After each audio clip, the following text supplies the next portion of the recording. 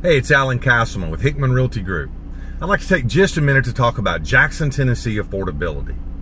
Tennessee has always been considered one of the most affordable places to live statewide in the United States. And Jackson has always fared very well on that list as well. Of course, the recent price increases since 2020 have made some of the locals a little bit concerned that we've lost that edge. And that's rightly so. We've had some pretty big increases. I mean, I'd say the average increase collectively over 3 years is about 50+%, some as high as 100%.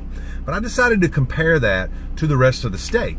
So what I did was, I did a little market research in July, ran the numbers for where home prices are according to the top 10 cities in the state of Tennessee by population.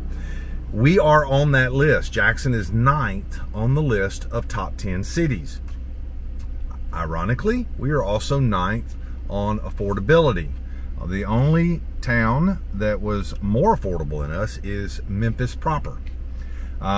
If you look at Madison County, so we're talking about countywide of the top 10 counties in the state, we are ranked number 10, not in population, but in affordability. So we are the most affordable.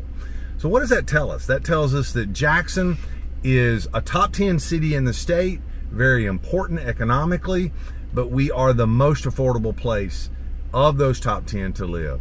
So if you have any questions about that, you want a little bit more information on this data, give me a call at 731-414-5862.